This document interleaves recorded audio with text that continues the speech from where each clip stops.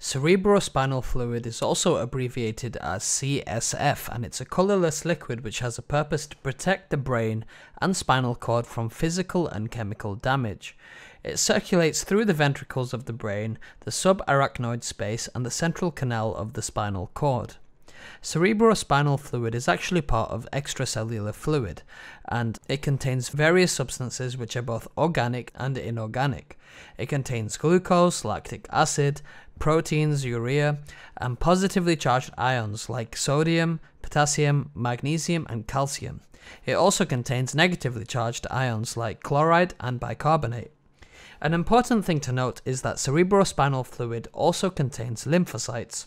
The total volume of cerebrospinal fluid in a healthy adult is between 80 to 150 milliliters.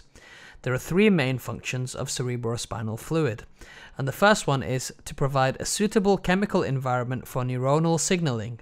The balance of positive and negatively charged ions helps with the production of action potentials and postsynaptic potentials. If this balance is disrupted, it can seriously disrupt the production of these nerve potentials. It also has a function as a shock-absorbing medium. It helps to protect the delicate tissues of the brain and the spinal cord from sudden, jerky movements which would cause these structures to bounce off the bony surfaces like the cranial cavity or the vertebral canal. And the third function is that it's also involved in the exchange of nutrients and waste between the blood and nerve tissue.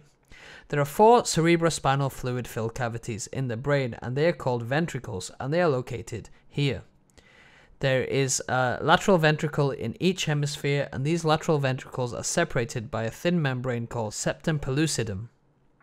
And then we have the third ventricle here, just above the hypothalamus, and the fourth ventricle here between the brainstem and the cerebellum. Cerebrospinal fluid is produced in the choroid plexuses, which are capillary networks in the walls of these ventricles. It's the ependymal cells of these capillaries which form the cerebrospinal fluid by filtration of blood plasma. Components to be filtered to form cerebrospinal fluid don't leak backwards here because of the tight junctions between these choroid plexus epithelial cells, or CPE cells. This is called the blood cerebrospinal fluid barrier, which allows certain substances to pass through to cerebrospinal fluid but not others.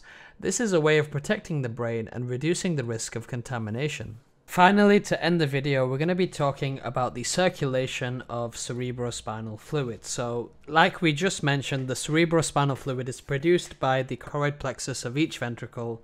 It flows through the ventricles and into the subarachnoid space, and this is via the median and lateral apertures. Some of the cerebrospinal fluid flows through the central canal of the spinal cord. Then the cerebrospinal fluid flows through the subarachnoid space, and then it's later absorbed into the dural venous sinuses via the arachnoid villi. So that's all for this video on the cerebrospinal fluid. If you found this video useful, please leave a like or leave a comment below. If you'd like to request a certain video to be made, then just write the topic in the comment section below. Thanks for watching.